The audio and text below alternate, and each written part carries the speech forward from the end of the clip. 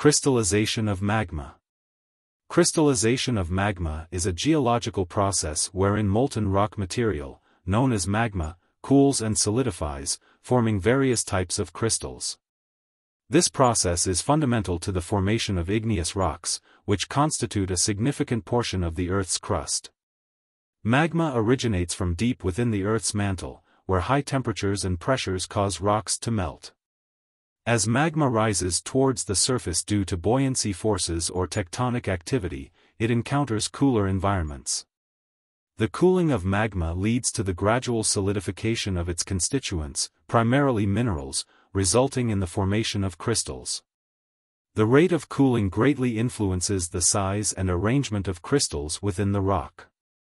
Slow cooling allows sufficient time for crystals to grow larger as they have more time to develop before the magma solidifies completely. This typically occurs deep beneath the Earth's surface and results in coarse-grained igneous rocks such as granite. Conversely, rapid cooling, which happens near the Earth's surface or during volcanic eruptions, results in the formation of fine-grained or glassy igneous rocks like basalt. During the crystallization process, minerals within the magma form distinct crystal structures based on their chemical composition and the prevailing conditions of temperature and pressure. The exact composition of the magma dictates which minerals will crystallize first and the subsequent sequence of mineral formation. This sequence is described by Bowen's reaction series, which outlines the order in which minerals crystallize from a cooling magma. Crystallization can also lead to the segregation of minerals within the magma chamber, a process known as fractional crystallization. This occurs because different minerals have distinct melting points and solidification temperatures. As certain minerals crystallize and settle out of the magma, they may accumulate in specific zones within the magma chamber, leading to the formation of mineral deposits and igneous intrusions with varying compositions. The crystals formed during magma crystallization can exhibit a wide range of shapes, sizes, and textures, depending on factors such as the cooling rate, mineral composition, and presence of impurities.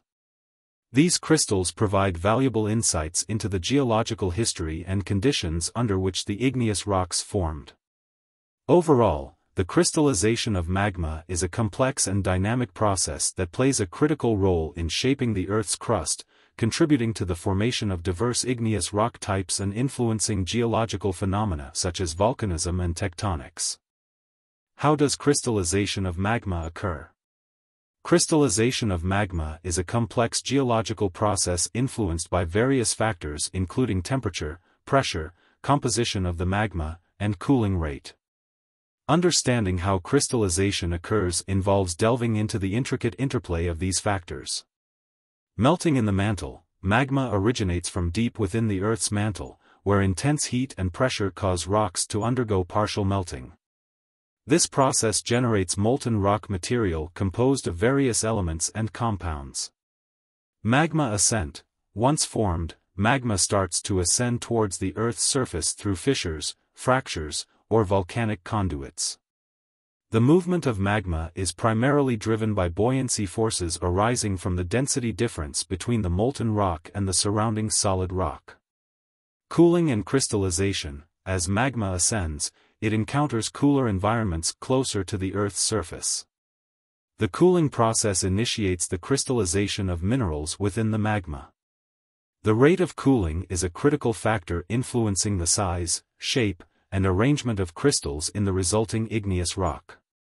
Slow cooling, magma that cools slowly, typically occurring deep beneath the Earth's surface, allows sufficient time for crystals to grow larger. This results in the formation of coarse-grained igneous rocks such as granite. The slow cooling rate enables minerals to crystallize over extended periods, leading to well-developed crystal structures. Rapid cooling. In contrast, rapid cooling occurs near the Earth's surface or during volcanic eruptions. This quick cooling process prevents the formation of large crystals, resulting in the formation of fine-grained or glassy igneous rocks like basalt. Rapid cooling limits the time available for crystal growth, leading to the formation of small crystals or even amorphous glass. Sequence of crystallization. the exact sequence of mineral crystallization within the magma is governed by Bowen's reaction series. This series outlines the order in which minerals solidify from a cooling magma based on their melting and solidification temperatures. Minerals with higher melting points crystallize first, while those with lower melting points solidify later. Fractional crystallization. As magma cools and minerals begin to crystallize, certain minerals may separate from the remaining molten rock due to differences in density and melting points. This process, known as fractional crystallization, can lead to the formation of distinct mineral assemblages and the creation of mineral deposits within the magma chamber. Influence of pressure and composition. Pressure variations within the Earth's crust can also affect the crystallization process. Changes in pressure can alter the melting and solidification temperatures of minerals, influencing the types of crystals formed. Additionally, the chemical composition of the magma plays a crucial role in determining which minerals will crystallize and the overall texture and composition of the resulting igneous rock. In summary, the crystallization of magma is a dynamic process influenced by a multitude of factors. It plays a fundamental role in the formation of igneous rocks, shaping the Earth's crust and contributing to geological phenomena such as volcanic activity and the formation of mineral resources.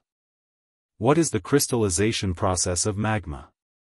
The crystallization process of magma is a fundamental geological phenomenon that leads to the formation of igneous rocks. It involves the transformation of molten rock material, known as magma, into solid rock through the growth and arrangement of mineral crystals. This process occurs in various environments, ranging from deep within the Earth's crust to volcanic eruptions at the surface. Understanding the crystallization process requires considering several key aspects. Formation of magma. Magma originates from the partial melting of rocks within the Earth's mantle. This melting is typically induced by high temperatures and/or reduced pressure. The composition of the magma depends on the source rocks and the specific conditions under which melting occurs. Ascent of magma. Once formed, magma rises towards the Earth's surface due to buoyancy forces. The movement of magma is influenced by factors such as density differences, pressure gradients, and the presence of geological structures like faults and fractures. As magma ascends, it may undergo mixing, differentiation, and assimilation processes, altering its composition and properties. Cooling and crystallization. As magma ascends or cools within the Earth's crust, it loses heat to its surroundings. This cooling triggers the solidification of the magma, leading to the formation of mineral crystals. The rate of cooling significantly affects the size, shape, and texture of the crystals within the resulting igneous rock. Slow cooling. Magma that cools slowly deep within the Earth's crust allows sufficient time for crystals to grow relatively large. This results in the formation of coarse-grained igneous rocks such as granite. Slow cooling promotes the development of well-defined crystal structures. Rapid cooling. Conversely, magma that cools rapidly at or near the Earth's surface forms fine-grained or glassy igneous rocks like basalt. Rapid cooling prevents the formation of large crystals, leading to the development of small crystals or amorphous glass. Bowen's reaction series. The sequence in which minerals crystallize from a cooling magma is described by Bowen's reaction series. This series outlines the order of crystallization based on the melting and solidification temperatures of minerals. Minerals with higher melting points crystallize first, while those with lower melting points solidify later. Fractional crystallization. During the cooling process, certain minerals may crystallize and settle out of the magma at different stages due to variations in density and melting points. This process, known as fractional crystallization, can lead to the formation of distinct mineral assemblages and the segregation of mineral deposits within the magma chamber. Influence of pressure and composition. Pressure variations within the Earth's crust can affect the crystallization process by altering the melting and solidification temperatures of minerals. Additionally, the chemical composition of the magma determines which minerals will crystallize and the overall texture and composition of the resulting igneous rock. Overall, the crystallization process of magma is a dynamic and complex phenomenon that plays a crucial role in shaping the Earth's crust and contributing to geological diversity. It produces a wide range of igneous rock types with diverse mineral compositions, textures, and geological significance. How does magma change during crystallization? During the process of crystallization, magma undergoes significant changes in composition, temperature, and physical properties as it transforms from a molten state to solid rock. Understanding these changes is essential for comprehending the formation of igneous rocks and the geological processes associated with magma crystallization. Here's a detailed explanation. Loss of heat. As magma cools, it loses heat to its surroundings, which initiates the crystallization process. The rate of cooling can vary depending on factors such as the depth of the magma chamber, the presence of surrounding rocks, and the intensity of volcanic activity. Slow cooling allows for more extensive crystal growth, whereas rapid cooling results in the formation of smaller crystals or even glassy textures. Solidification of minerals. Crystallization begins with the nucleation of mineral crystals within the magma. Nucleation is the initial formation of tiny crystal seeds that serve as the foundation for crystal growth. As cooling continues, these nuclei grow as mineral ions accumulate around them, eventually forming fully developed crystals. The specific minerals that crystallize depend on factors such as the chemical composition of the magma and the prevailing temperature and pressure conditions. Fractional crystallization. As cooling progresses, certain minerals solidify and separate from the remaining liquid magma at different temperatures, a process known as fractional crystallization. This occurs because minerals have different melting points and crystallization temperatures. Minerals with higher melting points crystallize first, while those with lower melting points remain in the liquid phase for a longer period. This process can lead to changes in the composition of the remaining magma, enriching it in certain elements or minerals. Chemical differentiation. The crystallization process can also result in chemical differentiation within the magma chamber. As minerals crystallize and settle out of the magma, they can form layers or zones based on their density and composition. This can lead to the development of distinct mineral assemblages within the igneous rock, contributing to its overall texture and composition. Changes in viscosity. As crystals form and solidify within the magma, the remaining liquid portion becomes more viscous. Viscosity refers to the resistance of a fluid to flow, and it increases as the proportion of solid material in the magma increases.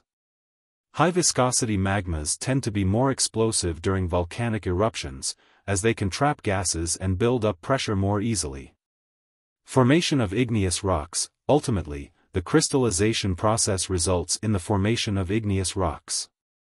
These rocks can exhibit a wide range of textures and compositions depending on factors such as the cooling rate, mineral content, and presence of gas bubbles or other volcanic features. Examples of igneous rocks formed through crystallization include granite, basalt, and obsidian, each with unique characteristics determined by their formation history. In summary, the process of crystallization involves the solidification of magma through the growth and arrangement of mineral crystals. This transformation leads to changes in the physical and chemical properties of the magma, ultimately giving rise to a diverse array of igneous rocks with distinct textures, compositions, and geological significance.